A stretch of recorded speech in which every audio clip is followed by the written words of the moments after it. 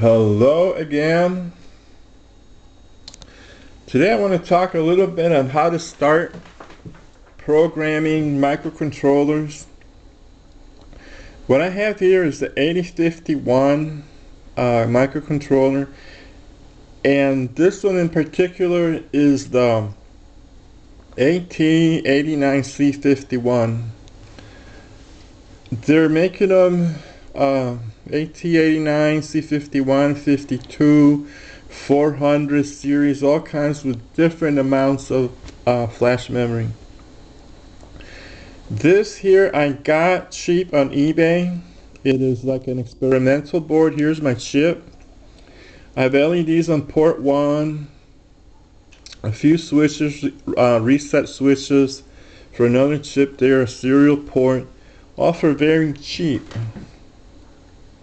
I wasn't happy with it though. I was having problems with the sieve it came. I removed the sieve because it made intermittent problems, and I just added a socket there.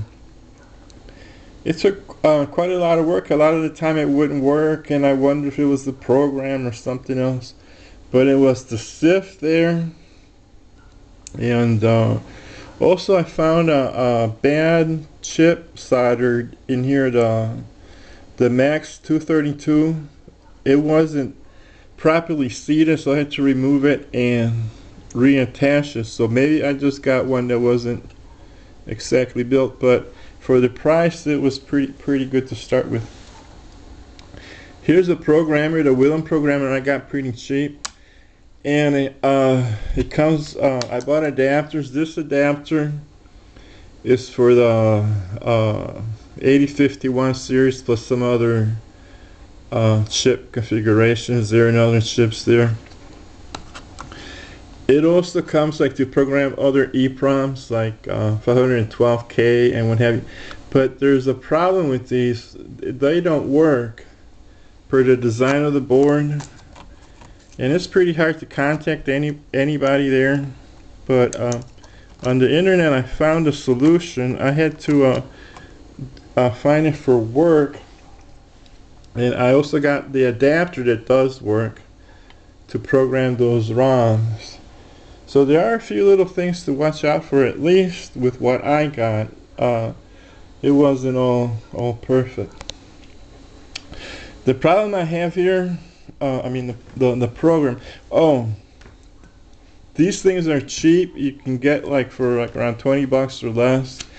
And the book, this is the best book I have found. I'm gonna mention it, the ISBN number on the website. I read most of it. I'm way back to the back here. It's very easy to read, very well written. And makes this very easy. The book you can get for as low as $2.22, and I'm going to leave a link as to where to get this book. And I suggest you read it. You will find this very easy to do with a little practice. Also, I got some cables I can connect to my AT51C experimental board here, and connect it to different LEDs or different boards to add switches or whatever I like. The programs too, I mentioned I have the Keel. It's the free, damn, I hate having to use my left hand. It is a program you can use. You can use assembly or C. This is the program we're running for the serial port.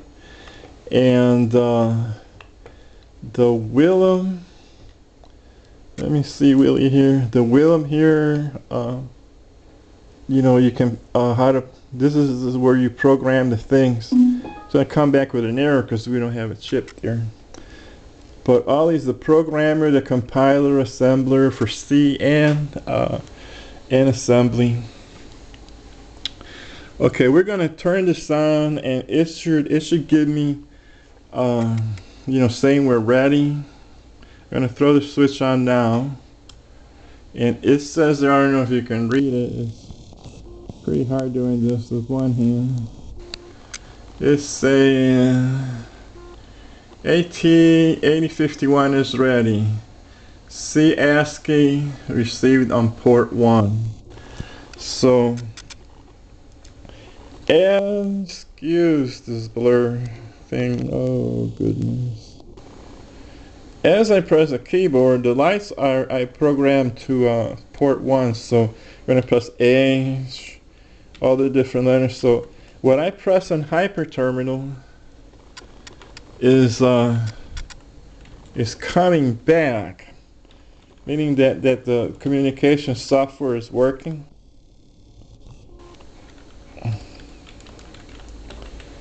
It first just sent a text message to the screen, and now I'm receiving data and putting it in a file, the accumulator at the moment A, but from there I can manipulate it in any way I want.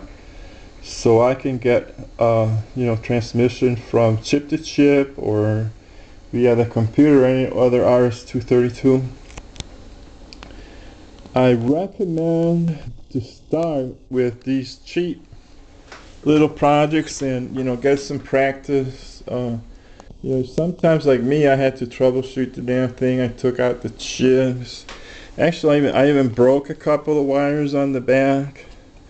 I modified it. I put battery power so I could, it could be mobile. But I broke the trace on the top there accidentally, and that one there with the crude tools I have here at home. So it's cheap, and especially that program. That program I recommend to everybody. There's different kinds. I got version 5. And it can do just about everything for all the different EEPROMs and different microcontrollers, PIC micros. They can do AVRs. They can do, the list goes on ad infinitum. Also, the experimenter board comes this thing in Chinese. You have to learn Chinese to learn how the wiring diagram goes here. Most of all, I really recommend for those with serious interest in this is to get the book that I'm going to list on, on the drop-down menu there where you can read more about this, and start reading the book. Just read it over at first. Don't worry about doing any experiments. Get a clear understanding of what's going on, and then try experiments of whatever you like, from robotics, communications, whatever. So I had a fun time doing this today. At least now I got it to work, and trying to make this video, I got this damn thing solid. Now I can go in there and get serious with other hobby projects I have. Wish you all a wonderful day. Over and out.